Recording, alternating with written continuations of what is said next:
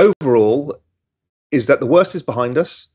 It bottomed in October when I wrote a big Twitter article and a big global macro investor piece calling it the bear market killer, which is October. At this point in the cycle, the kind of macro spring, you tend to see the S&P doing this, the NASDAQ doing this, growth tech doing that, and crypto doing that. And that's my expectation.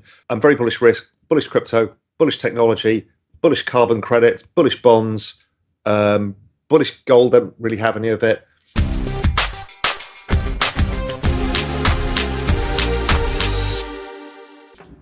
Where the hell are we right now? I think I've outlined to you in the past, and certainly on Real Vision, at depth my thinking. My thinking is that we are hurtling off the edge of the cliff into a recession. That recession we've been forecasting, Julian Bittle and myself at Global Macro Investor, from about this time last year, actually. We saw it in the forward-looking data, and the current data is catching up. All the forward-looking indicators, like new orders, are completely off a cliff. Employment, prices paid, you name it, every single indicator. We have a database of 1,500 indicators at Global Macro Investor, and it's all falling off a cliff. So this is the point where you get to on Twitter, where everyone goes, oh my God, there's a recession. Surely stocks are going to go down. No shit, Sherlock. They've already gone down. The NASDAQ went down 37.7%, I think, from the high. But what's interesting is that the forward-looking indicators are starting to suggest that we will hit the bottom of the recessionary wave in about April. So we're likely to get, I think, 2, maybe 3 quarters of negative GDP.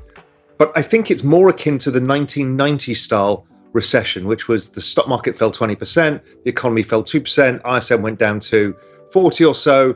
It all recovered. There was some overhang. The economy was slow for a while and then eventually recovered. Overall, is that the worst is behind us. It bottomed in October when I wrote a big Twitter article and a big global macro investor piece calling it the bear market killer, which is October.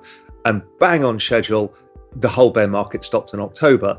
I had lots of technical signals like DMARC counts telling me monthly and weekly and daily that this was probably the low.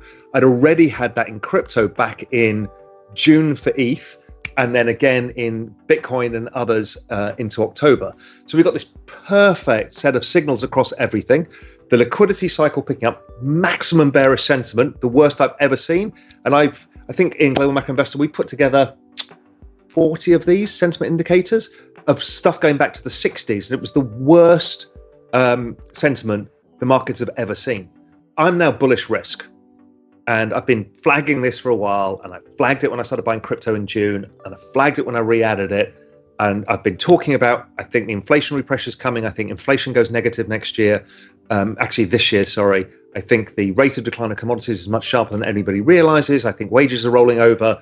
I also think rents are rolling over. So the whole lot is coming down, and that will go all the way through till 2024.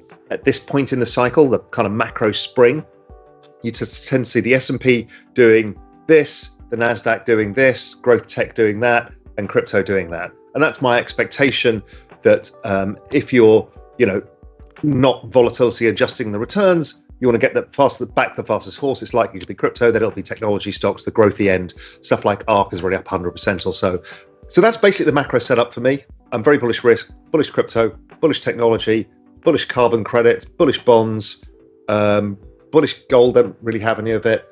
Raoul, is this the start of a new bull run in tech? Will crypto follow through? Crypto led it, and I think that it is, and tech is following through. So yes and yes, and I've been saying that for some time. So it's not like, oh, the price action. I was saying that as the prices were collapsing in October, and when the price was collapsing in June in crypto, that I've been positive. No, I hope I'm right.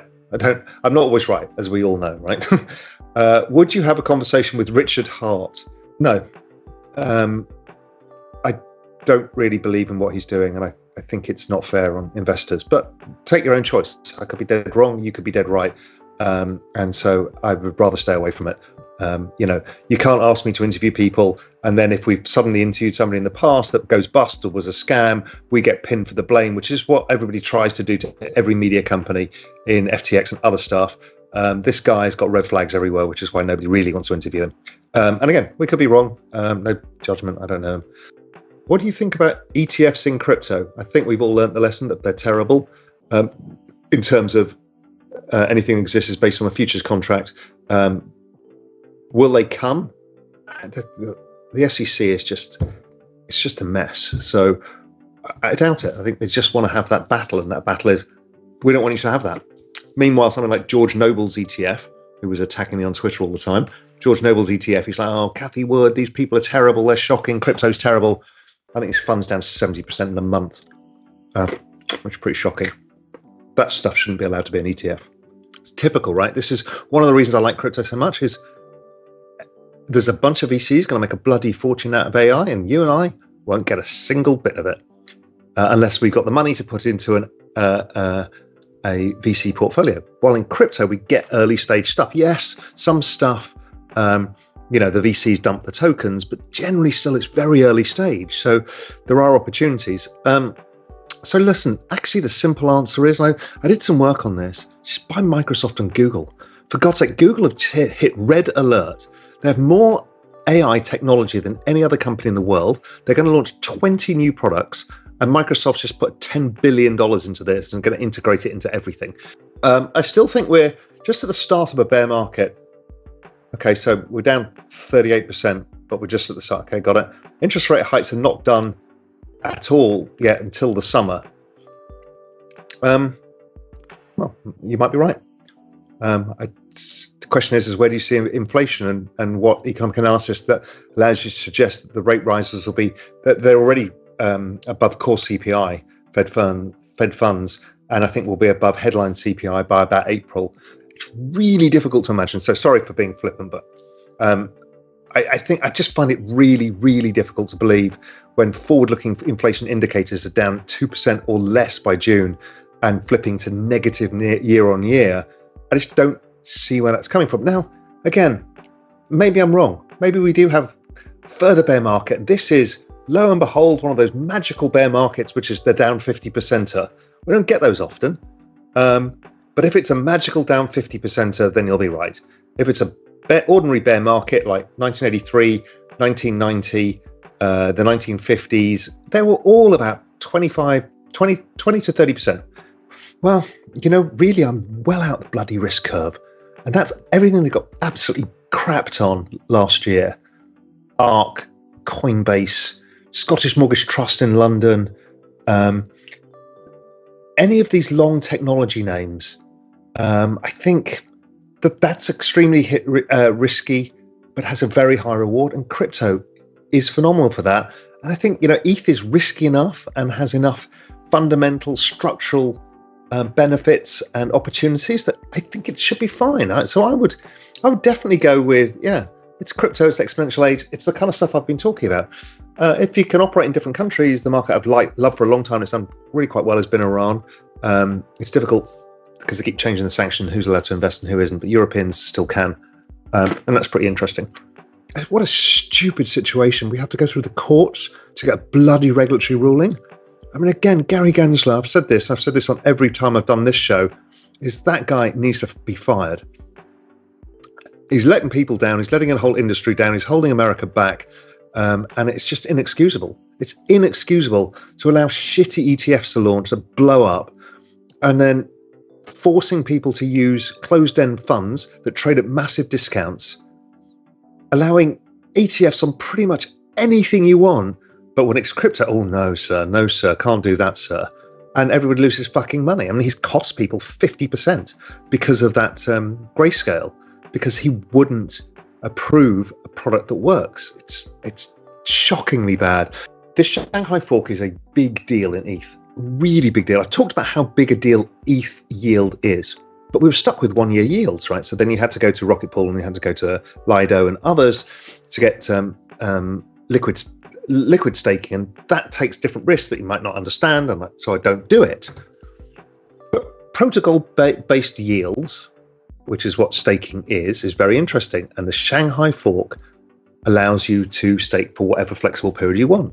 So that means that ETH that I hold, I'll just stake because I know I can sell it tomorrow, as opposed to being locked up for a year, having to guess what the market's doing in a year's time.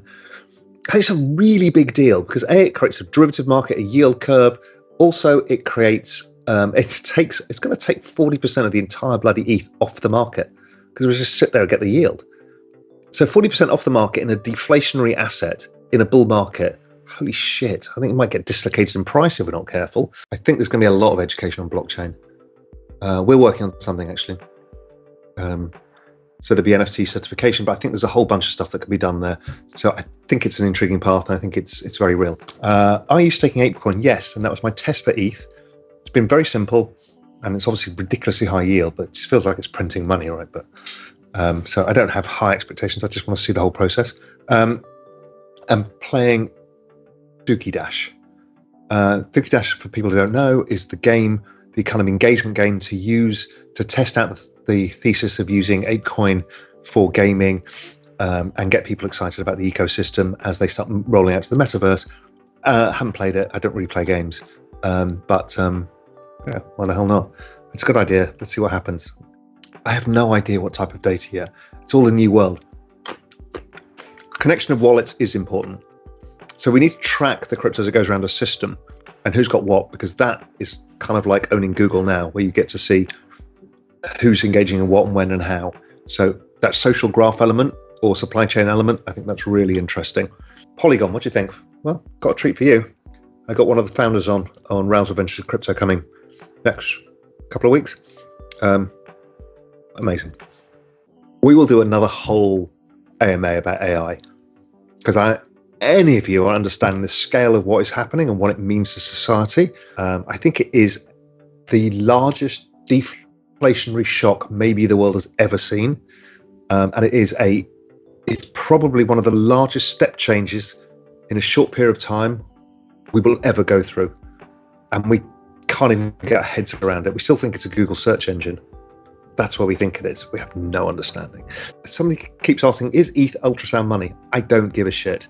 I like it because it goes up, because I think it goes up over time, because people use it, because it's a great network. It's also got a vibrancy. So, I don't really care whether it's ultrasound money or not. I don't care about the money narrative right now.